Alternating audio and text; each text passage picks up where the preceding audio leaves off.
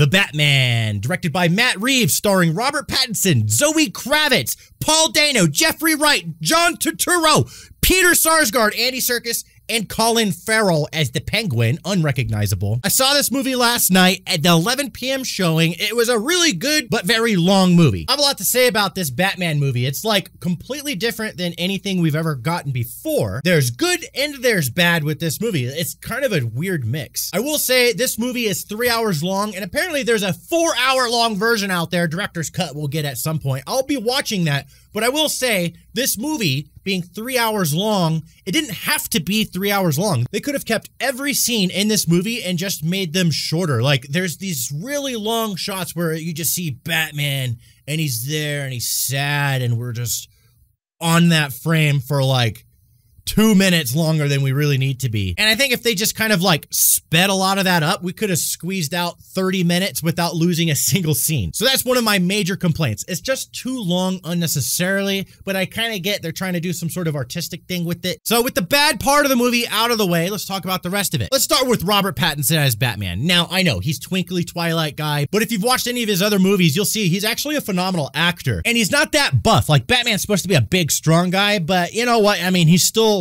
like sending people flying across the room in this movie, but you know, he's a skinny guy. He does do a pretty good Batman voice though. It's not over the top. It's not like, oh, very, you know, it's not like that. It's very normal. You know, he's not like, he just sounds like himself, maybe just a little bit deeper. And this Batman is a broken Batman. This guy is the most emo Batman I've ever seen. He even has the emo hair draping down his face. And like everyone's saying, this is a detective film. So this is Detective Batman. It's a big mystery with a big conclusion at the end. There are some great action scenes in here, but the movie does not really focus on the action that much, which is weird for a Batman movie. Also, something that's a little bit different. This reminds me of like the new James Bond. Well, I guess that's over now. The Daniel Craig James Bond. You know, James Bond, Daniel Craig's version doesn't have a lot of crazy gadgets. Batman does not have a whole lot of crazy gadgets comparatively to previous Batmans, much like Bond to previous Bonds. All these gadgets are a lot more practical. They seem very homemade. His suit looks like he made it himself. The Batmobile is just a badass muscle car with a rocket engine on the back. It's actually super sick. There's no Batcave either. They're like in a underground subway or something that the Waynes had. So it's all very different than anything we've seen before. It's not the same, which is refreshing. I really like that. It's a very, very grounded, like real life version. If a real person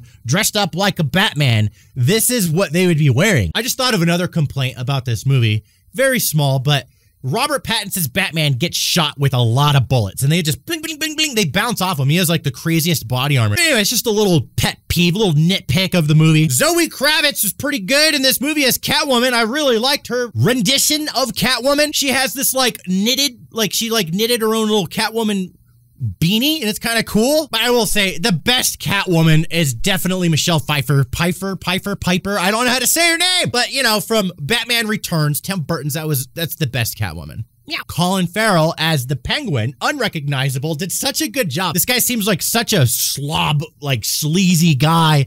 And God, he's actually so good. Paul Dano as the Riddler, that was pretty crazy. Now, Paul Dano's Riddler reminds me of his character they played in There Will Be Blood. He played like a preacher, and like I feel like the acting and the character is exactly the same. They're both insane out of their mind. Maybe Matt Reeves saw There Would Be Blood and saw Paul Dano's preacher character, and he's like, that's my Riddler right there. I don't know, but they're like the same guy. Everyone's already said this, but the Riddler is basically the Zodiac killer, and that's who he was modeled after, even looks like him. He's a serial killer. John Turturro, how do you say his name? I'm so bad at saying names, I'm sorry. He plays a mob boss kind of guy, does such a good job. He's really creepy when he's around women, and I think that, you know, they really wanted to go for that, because he is a creep in the movie. His lore in the movie goes deep. It's really great acting from him. Andy Serkis plays Alfred, great job at playing Alfred. However, he's like barely in the movie. I want more Alfred, bro.